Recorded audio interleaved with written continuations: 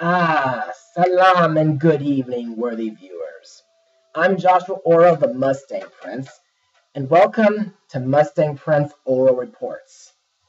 Joining me once again is my good friend, Go Back movie history host, Scott Addison. Hey viewers, it's good to be here again. You guys may not know this, but I was the one who designed Scott's YouTube logo. So what are we looking at this time? Well, I'm glad you asked. I'm sure you're familiar with the 1992 animated smash hit, Aladdin. Well, yes, I've been talking about that movie and its sequels recently on my show. Same here.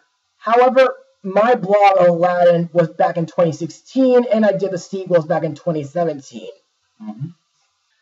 Also, for those who have not seen our blogs, Aladdin is a beloved Disney classic from our childhood, and over the years, the movie has gained a cult following, gaining 2 direct-to-video sequels, one of them being okay, and the other being a lot better. And of course, Aladdin had a few levels throughout the Kingdom Hearts games. Plus, Aladdin became an animated TV show on the Disney Channel, as well as a stage show in Disney's California Adventure, which sadly got replaced by Frozen. Also, for those who are wondering, we have yet to see the Broadway adaptation. Speaking of which, on the other hand, my friends at Musical Theater Village got to do their own stage musical version back in 2013, where I was cast as the Sultan. And it really was a fun experience for me back then. And just recently, Disney surprisingly gave us a live-action take on the classic movie. And that's what we're going to blog today. Released on May 24th, 2019, the movie is, well, Aladdin 2019. So, in the words of the genie, let's make some magic. Aladdin is a lovable street urchin whom one day meets Princess Jasmine, the beautiful daughter of the Sultan of Agrabah. After visiting her exotic palace, Aladdin finds a magical oil lamp hidden in the mysterious Cave of Wonders, which summons a powerful, wisecracking, larger-than-life genie. As Aladdin and the genie start to become friends, they will soon embark on a dangerous mission to stop the evil sorcerer Jafar from overthrowing young Jasmine's kingdom. So, what do we think of this version? Well, after seeing this movie 4 times, one of the times being in 3D, this movie was absolutely fantastic. For me, this isn't a bad movie, but it's not quite as good as the original. But there were some twists I liked more than others. But to further explain, let's move on to Mustang notes. On October 10th, 2016, it was announced that Guy Ritchie, who previously directed the 2 recent Sherlock Holmes movies, would direct a live-action Aladdin film with John August penning the screenplay for Walt Disney Pictures and Dan Lin attached as producer.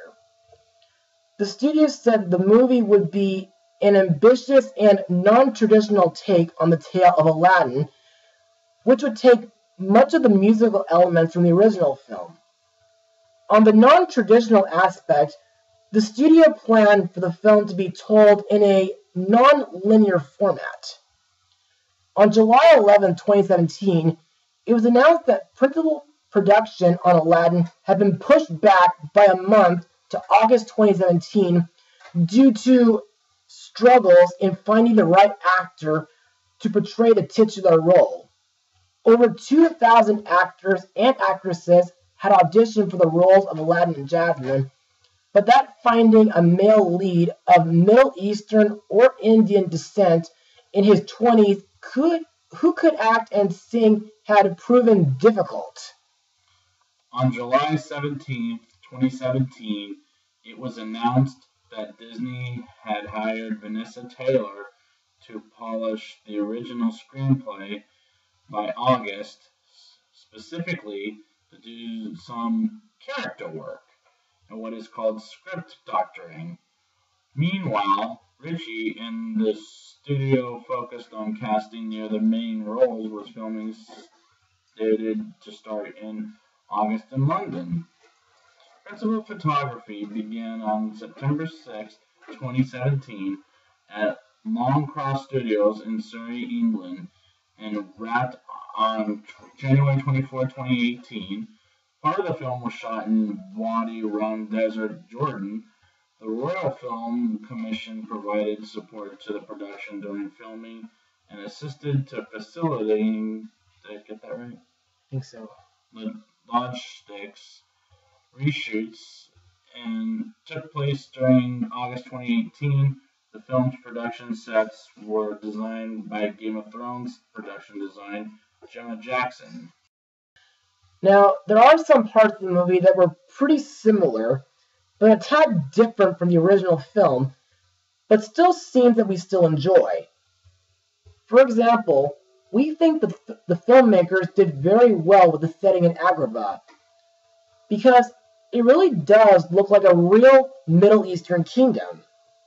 Also, Aladdin's home, which is a large tower made of bricks, looks good too, especially with the red tent inside. Plus, it has a great view like in the original. Plus, the desert, while we don't see too much of it, looks alright as well. Plus, the inside of the Cave of Wonders looks a tad smaller than the way it was in the original. Plus, the outside of the cave, well, looks like it was carved into a solid rock cliff instead of it being buried in the sand. Now, like Beauty and the Beast from 2 years ago, Alan Menken returned to provide the movie's score, and joining him was the late Howard Ashman and Tim Rice. However, for this movie, some of the songs from the original have been given new lyrics provided by La La Land songwriters Pasek and Paul.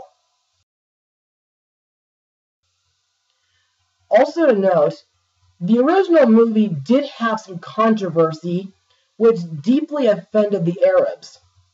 For example, during the original version of Arabian Nights, one of the verses started out like this, but was later changed to this for its home media and soundtrack releases. However, this time they improved, not only giving it new verses, but also one of them feels like it came from the TV show. Another song to talk about is One Jump Ahead. In this movie, it's used for a different purpose. Instead of Aladdin and Abu running away from the palace guards because he stole a loaf of bread, this song is used while Aladdin is rescuing Jasmine just because she was helping some hungry children. Also, unlike in the original film, which had 2 versions, this movie has 3 versions. That's right. And while the second version is pretty much the same as its animated counterpart, the third version, well, it's pretty interesting due to Aladdin realizing that he must tell Jasmine the truth about who he is. Also, the Prince Ali song is almost the same as its original counterpart, except the parade doesn't burst into the palace. Also to note, this song contains about 1,000 dancers. If you don't believe me, just Google it. Now, the only songs unchanged from the original are Friend Like Me and A Whole New World. Plus, when I saw Alan Menken in concert back in 2016, he did say that working with Tim Rice felt like a whole new world for him. Anyway, let's talk about the only new song in the film, which happens to be Jasmine's song, Speechless. In our opinion, this song does seem to fit Jasmine's character, and it does show how strong she is and how much she wants to help her people. Plus, I think it's equally as good as To Be Free from the California Adventure Show. Now let's move on to the cast. Now, most of the actors in the film mostly consist of Middle Eastern actors, which is another improvement over the original's controversy. For instance, our main hero, Aladdin, is played by Egyptian actor Mina Massoud, who played Jared Mallard in the 2015 Canadian series Open Heart. Like in the original, Aladdin is a young orphaned thief and street rat who is smitten with the Sultan's daughter. To us, Aladdin is a great Disney hero, and in this version, it's no exception, except for the fact that Aladdin can be a bad liar at times throughout this film. Also, in one scene, Aladdin does use a Hunchback of Notre Dame quote before he takes Jasmine on a romantic carpet ride. But he was clever to outsmart Jafar during the ending climax. Aladdin's monkey sidekick, Abu, is reprised by veteran voice actor Frank Welker, who also reprises his role as Jasmine's tiger Raja and the Cave of Wonders. I do like Abu as the CGI character, but honestly, I didn't realize it was the voice of Abu until you told me after we saw it in theaters. As for me, I think Abu looks pretty good as a traditional Middle Eastern monkey. Plus, he's very sneaky, mischievous, and there were times when Abu caused a bit of trouble, like when he stole Jasmine's bracelet and when he touched a ruby in the Cave of Wonders. Also, unlike in the original, Abu does not stay in his elephant form too much. Speaking of the cave, which while I do like how menacing Frank sounds as the cave, like in the original, he kind of sounds pretty similar to Megatron from the later Bayformers films. Plus, the way he talks when his eyes are glowing is pretty similar to his California Adventure version. Also, the entrance looks less tiger and more like a lion. As for Raja, he seems to be one of the few characters unchanged from the original. However, he looks like a recycled Shere Khan from the 2016 Jungle Book film. Also, I liked the part where Raja licked Aladdin when he was in his Prince Ali attire. Maybe due to his sense of smell, I think. Next is Princess Jasmine, played by Naomi Scott, who got to be in the 2017 Power Rangers movie. Now, Jasmine is a feisty princess of Agrabah who wants to have a say in how she lives her life. Also, as mentioned during her song, she wants to help her people. Also, we thought it was pretty clever that she switched her name with her handmaiden Dahlia's, pretty similar to what Padme did in Star Wars Episode 1. Plus, unlike in the original, where she didn't know Aladdin's name when they first met in the marketplace, she actually does learn his name in this version. Also, the scene during hers and Jafar's wedding kind of made me think of a similar scene from Final Fantasy X. Next is the all-powerful Genie of the Lamp, played by Will Smith. To us, they couldn't have picked a better actor to play the genie than him. I mean, yes, he has been in a few serious films like Independence Day and I, Robot, but he has been in several comedies like Shark Tale, the Men in Black films, and he'll be in the upcoming Spies in Disguise film.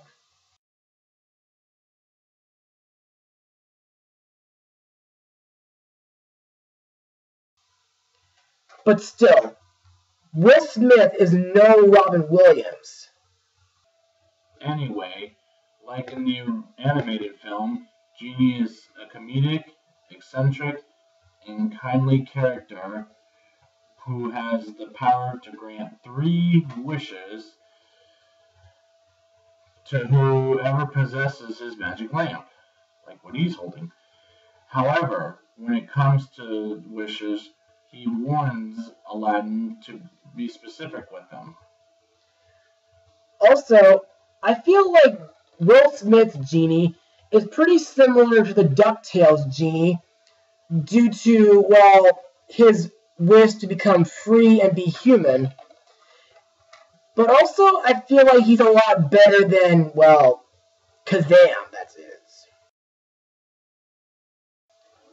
What we like about this version of Genie is his ability to blend in to make himself look human, and some of the funniest things he does is shrink a few times, turn into a mummy, a fashionista, as well as help Aladdin dance during the Harvest Festival.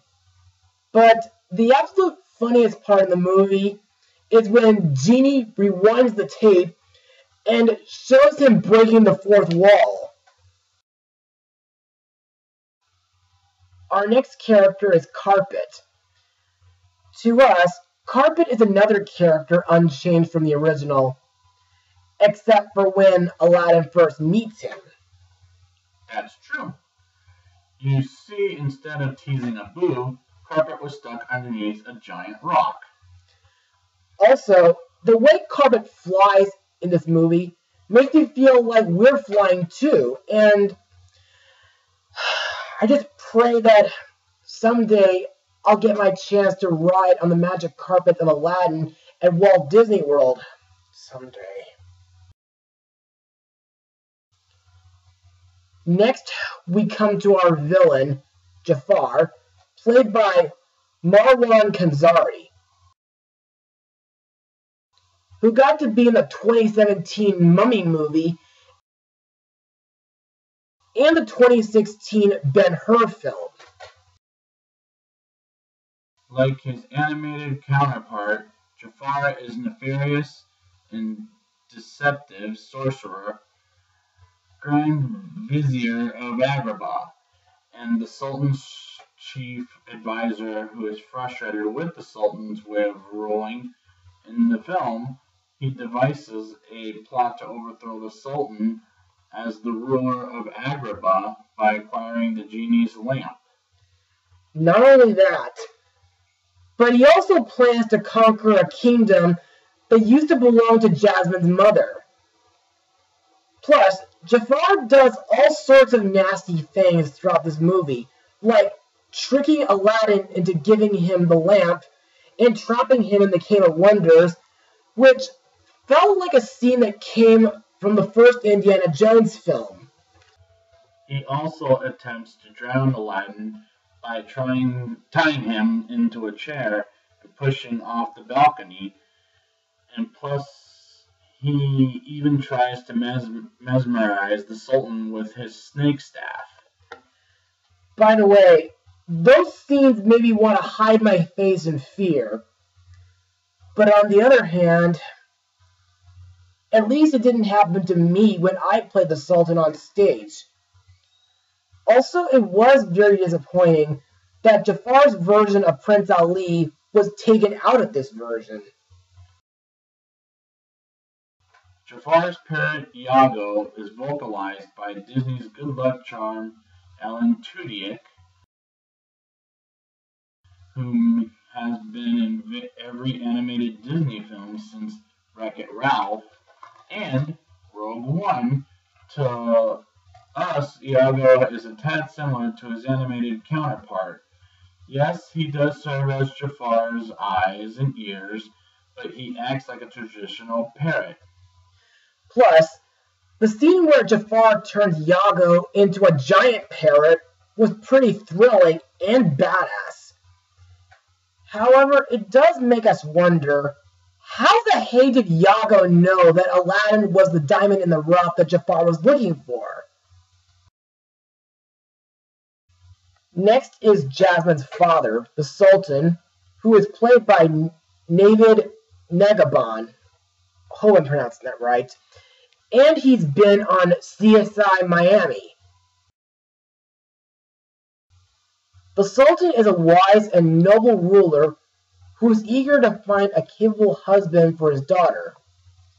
In this version, the reason why he does not let Jasmine leave the palace is due to the death of his wife. Which makes him very sympathetic, that after seeing how Jasmine has grown up, he decides to pass on his role as Sultan. Plus, he was very grateful to Aladdin, not only for saving him from being mesmerized, but for stopping Jafar by sucking him into his lamp.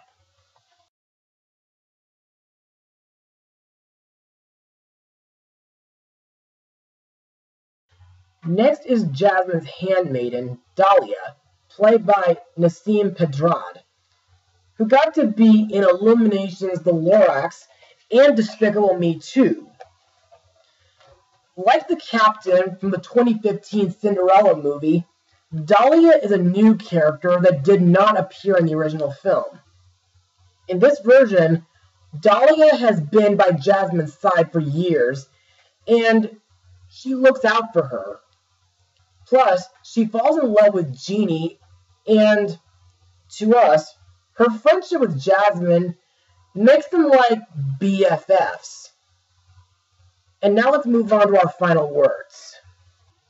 Well, like I said earlier, this version of Disney's Aladdin is a great movie, but it doesn't change my feelings about the original movie, despite its controversial flaws, that is.